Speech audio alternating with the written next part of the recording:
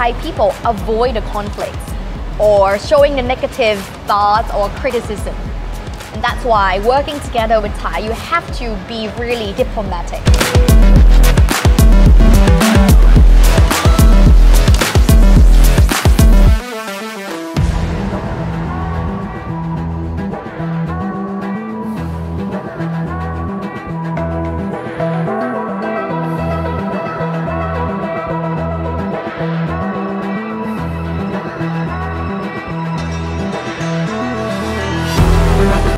Philip, if you want to say hi in Thai, you have to say สวัสดี Sawadee. Yes, that's mean hello.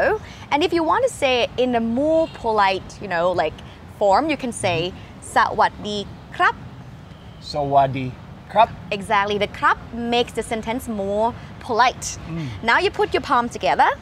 This is how we greet in Thailand.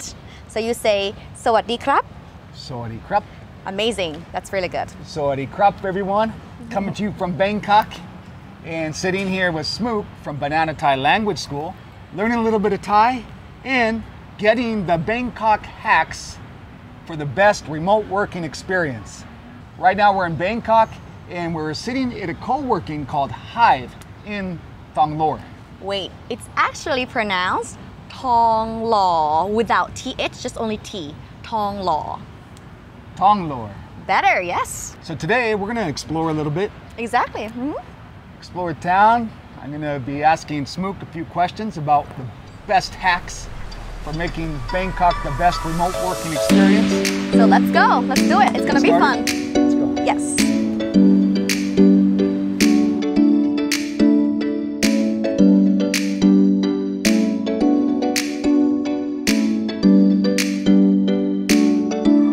So what are we, is this a tuk-tuk?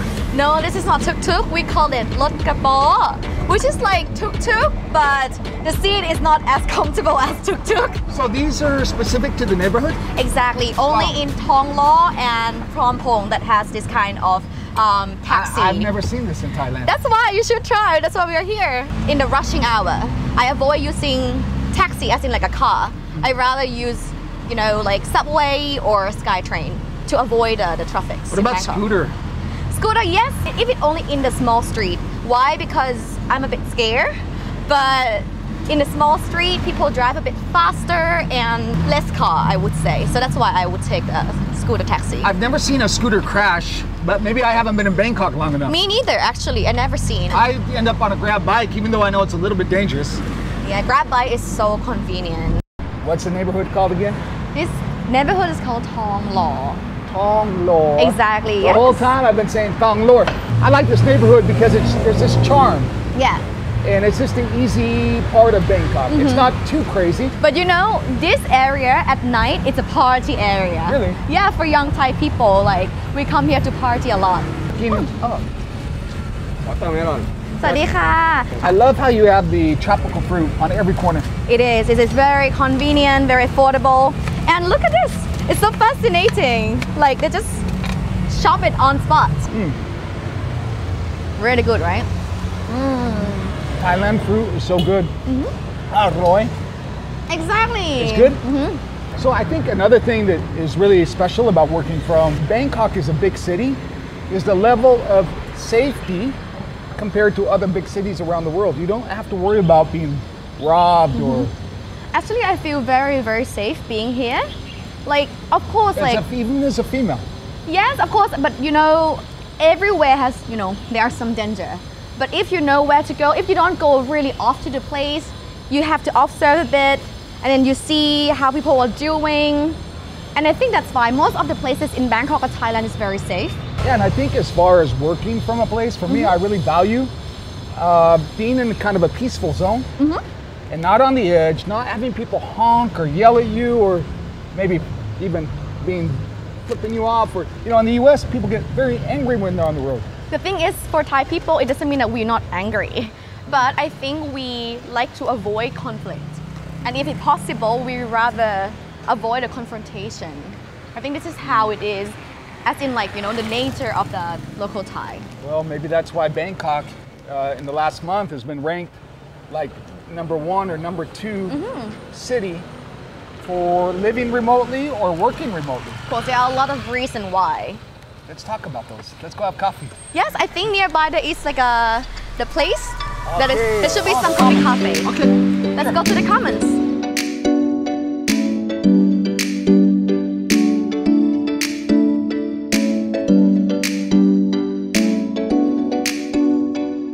I think another reason why Bangkok and Thailand rank so high for a place to work remotely or live, cost of living.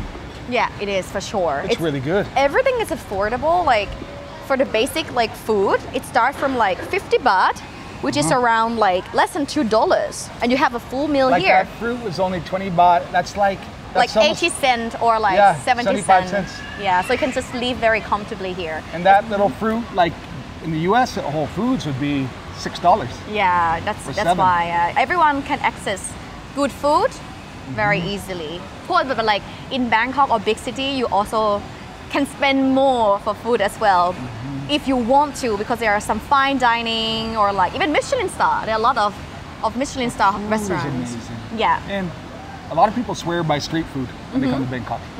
But the other side is all the wonderful dining, fine dining. Exactly. There are lots to discover, from like local cuisine to international cuisine. The entertainment is good. I think, what do people do in Bangkok for entertainment? We have a lot of walking areas. I think the scene of young people right now, they are very into art. Taking photos, a lot of photos and videos, exploring, different neighborhoods in Bangkok. That is what young people love to do. Coffee, cafe hopping, that's more the thing for local. As we grow our business, my business, we're finding that Thailand's really good for creative talent. A lot of creative people. I think in Thailand, we're so grateful that we have been given the opportunities to do different things. Because like, as you can see, Thai people are very entrepreneurial. You can see that from the fruit stand, the lottery stands. And that's why we grew up in the mindset of we can just do whatever. Yeah, if we try, we can do anything. You can feel that in the energy. Yeah. People are resilient. Yeah. Kind of this warm-heartedness. And I think that's so important too when traveling. It's one thing to say people are welcoming. Yeah. But there's a certain level of comfort that Thais have that you don't find in other countries in Asia, like Japan or even Taiwan is more formal. I didn't feel that playfulness, level of comfort with foreigners like I feel in Thailand. I think especially like, that Thailand is a tourist destination, one of the biggest, right? And that's why there are the big number of foreigners, including tourists, expat, nomad, whatever.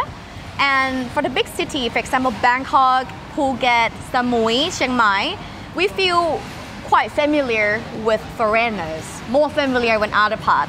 The other part will be very excited to see foreigners, or like, oh, somebody who look different, or somebody speak other languages.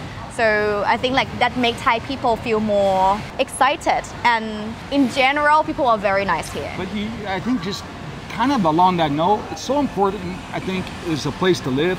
Because I've lived in cultures in Asia that don't have that level of familiarity with foreigners and level of comfort. And it ended up making me feel more isolated, like in Taiwan or Japan.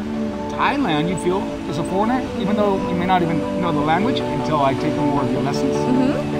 I feel connected in the heart. I'm very happy to know that. Yeah, all right.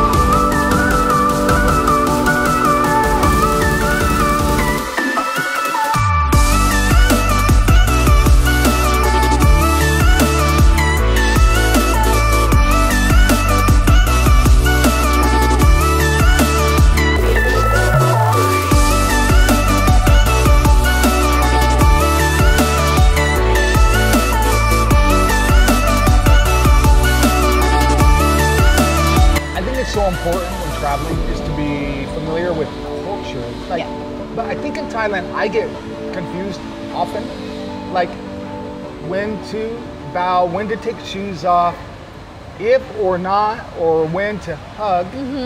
So, sorry, can you overdo it, or is it safe just to? Yeah, if you put your palm together and if you say "Sawadee krap," That's very nice. Yeah. And fine. You cannot overdo it unless with friends. Okay, friends. Yeah.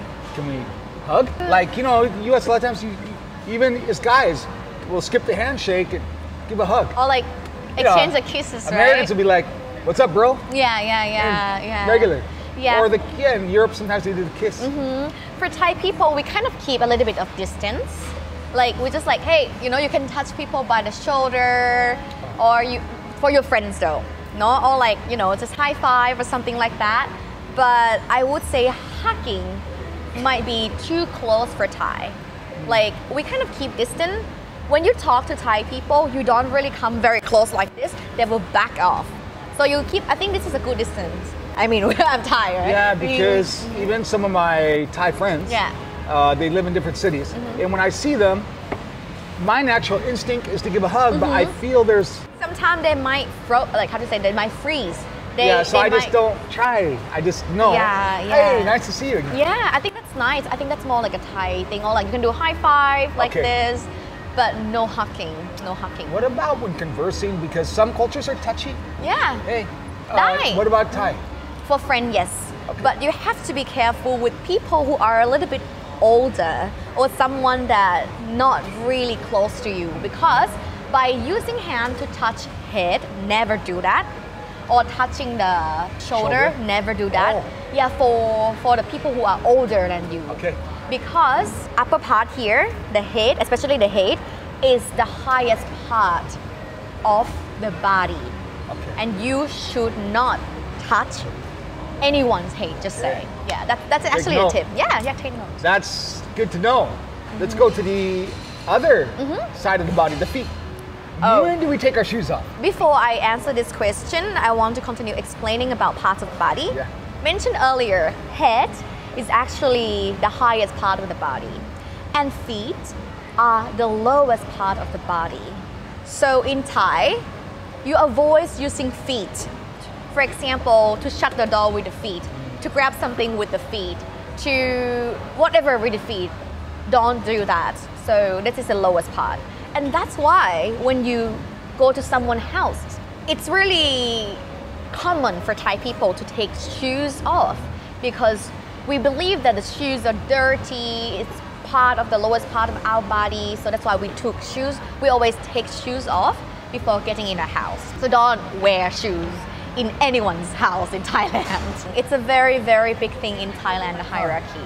If you live in Thailand, you might already notice a bit that, you know, there are different levels of formality, politeness, you know.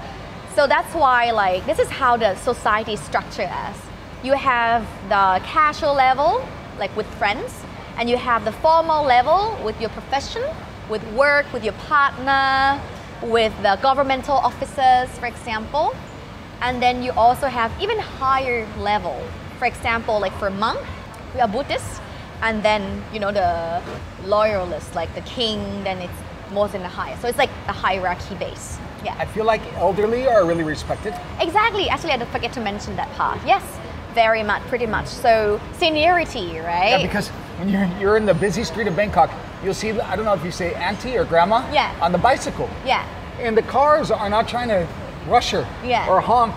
Very respectful around her. We respect the seniority. Older people, not only for age, but also for position as well. So if you work in the Thai organization, you have to keep in mind that the people who are in the higher position, maybe in the same age as you or a bit younger, you have to also pay respect as your boss or someone that you report to. So not only for age, but also position for career. For my company, we have Thai on our team. And something that they have a little bit of getting used to is in American culture, we're very direct. We're very forward. And it's all intended to be better. But what I noticed with our Thai people on our team, they're a little bit uncomfortable with that at first. And then after they say they like it. What's up with being direct? Not necessarily criticism, but constructive debate or constructive feedback. Let's say we were taught to follow the instruction. we were taught to behave and respect the rules. And there's always somebody who give the rule and somebody who follow the rule, right? In this case, for example, in the company, you have the boss who give the rule, and you have the, the assistant or the team who follow the rule. And because of that, because of how we live, how we learn at school, we were not used to asking question much or criticize or interrupt those who are in a higher position.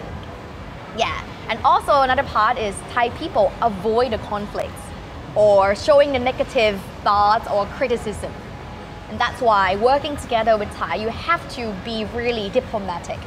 You have to encourage them to speak up. Then they will. But if you don't, they will be a bit like, they will be mindful in a Thai way that, oh, maybe I shouldn't interrupt my boss. I shouldn't criticize my boss. I shouldn't give feedback, even though it could be useful. Yeah, so I think better to encourage them to speak up more. What's it like working in Bangkok? I kind of want to see like where people go to lunch. And Oh wow, I actually have an idea. I can take you there. It's like a central business area, a lot of office, and I have a great place for street food, and you will see a lot of, Thai professions or like Thai people, Thai workers. Bangkok office workers. I want to see that. Okay, Yeah. should we go? Yeah.